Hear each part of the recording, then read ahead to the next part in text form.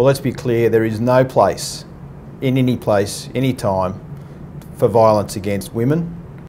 Ending gender-based violence starts with having the courage to call out bad behaviour and violent language towards others. So violence against women is just not acceptable, and it's not acceptable now, or it's not acceptable moving into the future. Having grown up in an environment where respect for women was paramount, and now having children of my own, I find it quite disappointing that domestic violence even still occurs. Ending gender-based violence to me is just about having the courage to call it out, to speak up when you see something that doesn't feel right. It starts with us, it starts with men. We've got to look back at ourselves, reflect on our own behaviours and ask ourselves, what are we doing to build positive relationships with women?